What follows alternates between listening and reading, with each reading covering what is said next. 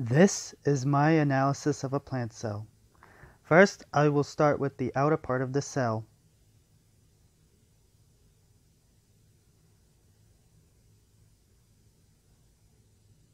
A plant cell is box-shaped and closed in by a structure called the cell wall.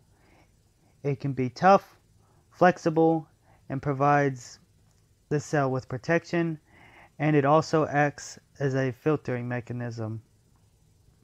This organelle model was made entirely out of green wool blocks.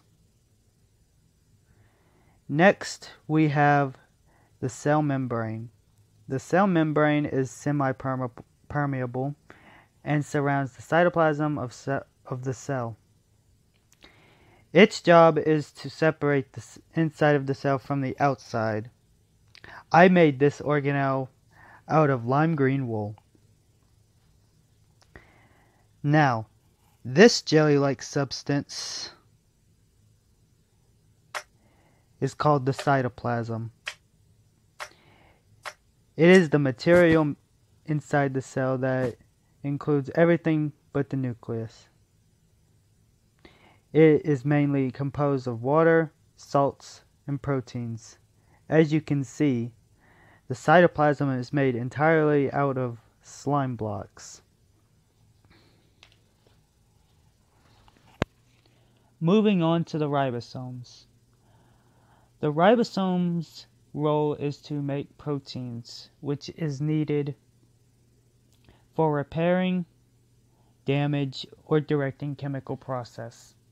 Ribosomes float within the cytoplasm, or they can be attached to the endoplasmic reticulum. Each of these ribosome models are made out of clay block. Next, we have the chloroplasts.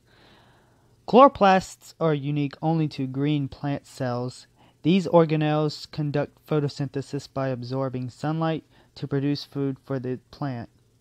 I made these out of emerald and lime green wool blocks. Next, we have the mitochondria. They are the powerhouse of the cell, which means they produce energy. I used red terracotta and netherrack to build these organelles,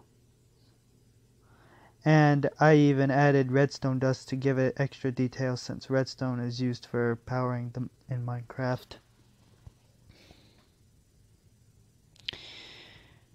Over here is the Golgi apparatus.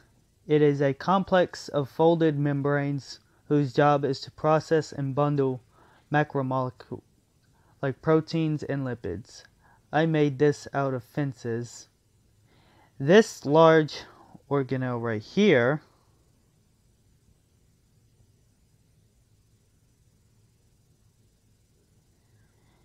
is the central vacuole. Its function is to store water and support the structure of the cell. Now over here is the endoplasmic reticulum. The ER functions as a manufacturing and packaging system. Lastly, we have the nucleus and the nucleolus.